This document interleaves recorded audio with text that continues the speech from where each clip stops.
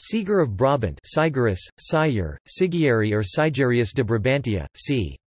1240 before the 10th of November 1284, was a 13th-century philosopher from the southern Low Countries who was an important proponent of Averroism.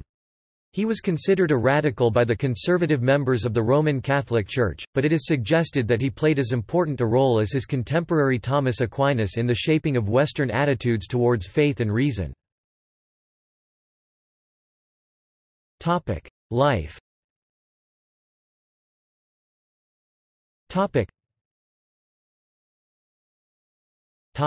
Early life.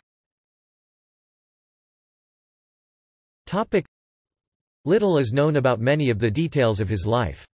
In 1266, he was attached to the Faculty of Arts in the University of Paris at the time when a riot erupted between the French and Picard nations of students—a series of loosely organized fraternities. The papal legate threatened Siger with execution as the ringleader of the Picard attack on the French, but no further action was taken. Works.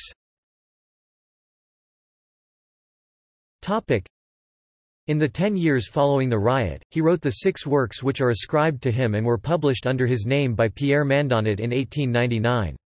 The titles of these treatises are De Anima Intellectiva 1270, Quaestiones Logicals, Quaestiones Naturales, De Aeternitate Mundi, Quaestio Utrum Haec sit vera, homo est animal nullo homin existant, Impossibila.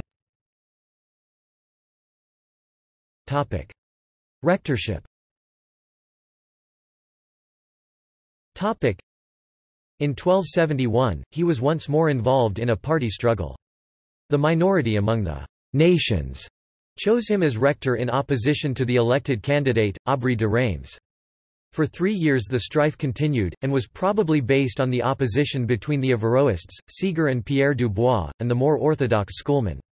The matter was settled by the papal legate, Simon de Brienne, afterwards Pope Martin IV. Siger retired from Paris to Liege. Time in Liege.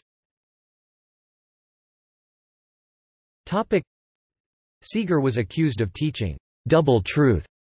That is, saying one thing could be true through reason, and that the opposite could be true through faith.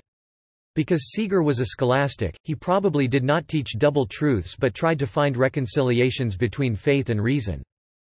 In 1277, a general condemnation of Aristotelianism included a special clause directed against Boetius of Dacia and Siger of Brabant.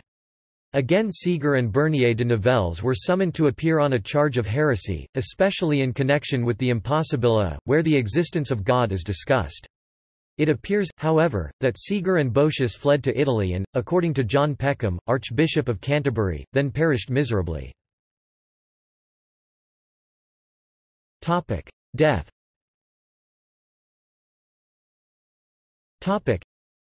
The manner of Siger S. death, which occurred at Orvieto, is not known. A Brabantine chronicle says that he was stabbed by a seemingly insane secretary, a clerico suo quasi dementi. The secretary is said to have used a pen as the murder weapon, and his critics claimed since he had done so much damage with his pen, he deserved what was coming. Dante, in the Paradiso, by .134-6, says that he found death slow in coming, and some have concluded that this indicates death by suicide. A 13th-century sonnet by one Durante XCII .9-14 says that he was executed at Orvieto, aguiado at fe. Morir a gran dolor, nella corte di Roma ad Orvieto. The date of this may have been 1283 to 1284 when Pope Martin IV was in residence at Orvieto.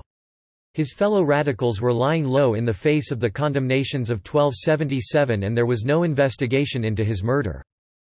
In politics he held that good laws were better than good rulers, and criticized papal infallibility in temporal affairs. The importance of Siger in philosophy lies in his acceptance of Averroism in its entirety, which drew upon him the opposition of Albertus Magnus and Aquinas. In December 1270, Averroism was condemned by ecclesiastical authority, and during his whole life Siger was exposed to persecution both from the Church and from purely philosophic opponents. Cultural references.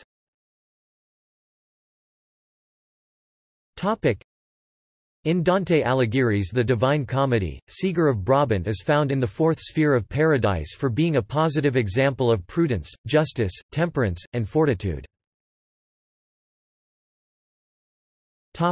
See also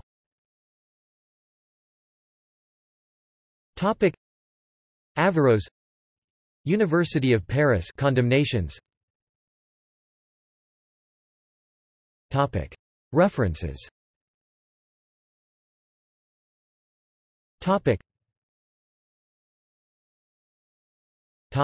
Sources.